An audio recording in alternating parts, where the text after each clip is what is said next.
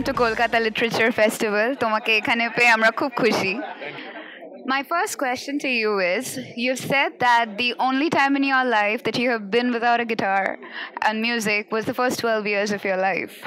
So, what was that feeling to take that instrument in your hand at that age, at 12, and how did it change your life?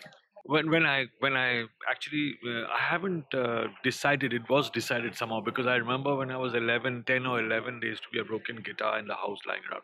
I went and crawled in my hall room and I played the fourth string. I still remember, and some spark went on at 11 or 10. You don't know what is happening, so it just kind of changed in your mind, and something told you this is what you got to do in life. And I forgot the world, and I just wanted. And after that, every lesson my teacher gave me was like, wow, I couldn't wait for the lesson.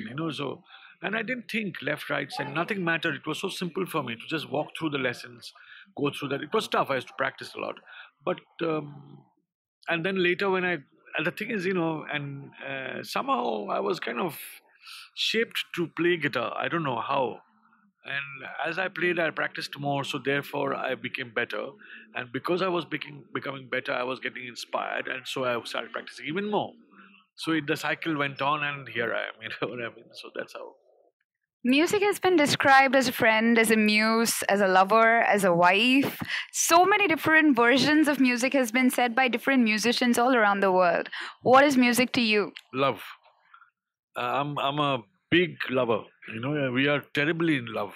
That's the only reason one can be together. Whether it's two friends or husband wife or girlfriend boyfriend or guitar or me.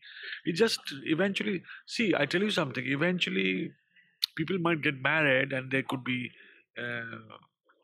emotional connections, physical connections, but in the end, it's friendship that survives. So for me, it's the survive. I because I'm a male, I think my guitar is a she, but it's just terribly in love with it. And I'm falling in love every day, even now. Your teacher was Carlton Keto. How was he as a teacher, and how was your years as a student? He had great material, but I don't know he was the greatest teacher. But you have to take out the best that he gives you. So it's up to the student to kind of take it out of the teacher. You know what I mean? And he wouldn't really he wouldn't like explain things or something like that, but he'll just give you, and but you have to take him home and work on it. So I did, and he used to love me though anyway. So yeah. Uh, Young boys around the city, they all love the guitar. Personally, to you, do you think that people, or boys or girls, or whoever loves the guitar or any kind of Western instrument, do you think that they first need a background on classical music and then go into rock? Is there has to be a transition?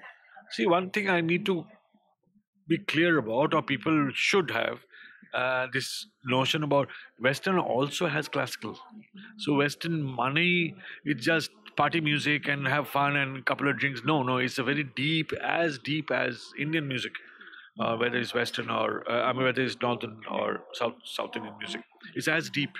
Rock is just another tribute, just another way, another style of music.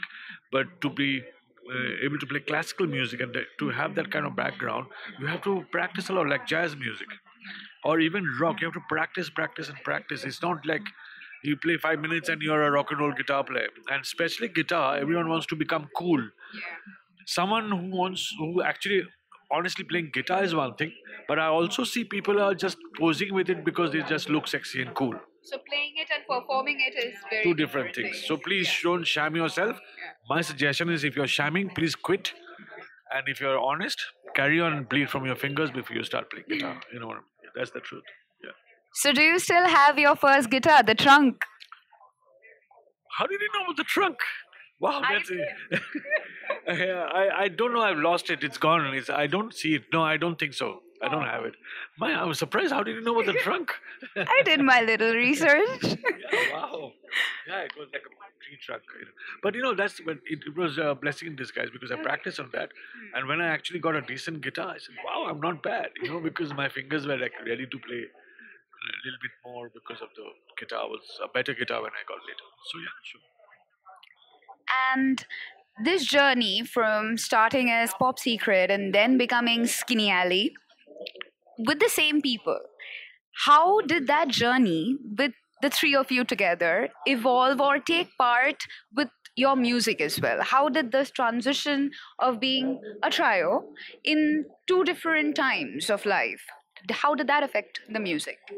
See, with Skinny, we started writing original music because by then we had enough information or maturity to kind of start writing our own stuff.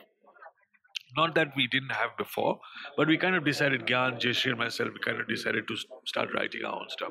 So yeah, I mean, and also we were playing in a lot of cover bands and covering a lot of music from different bands, whether it's Santana or Doobie Brothers or Steely Dan or Jimi Hendrix.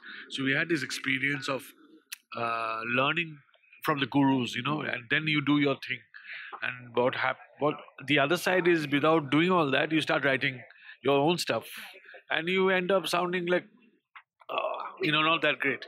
So we had that thing. So it's just being honest to that, and because of the experience, we could write tunes which fit in that genre that we are trying to stylize in. Yeah. So that's it. Well, thank you, Amyt Datta. Thank you for having us. It was lovely speaking to you here. I hope you have a wonderful time at Boimela and at Kolkata Literature Festival.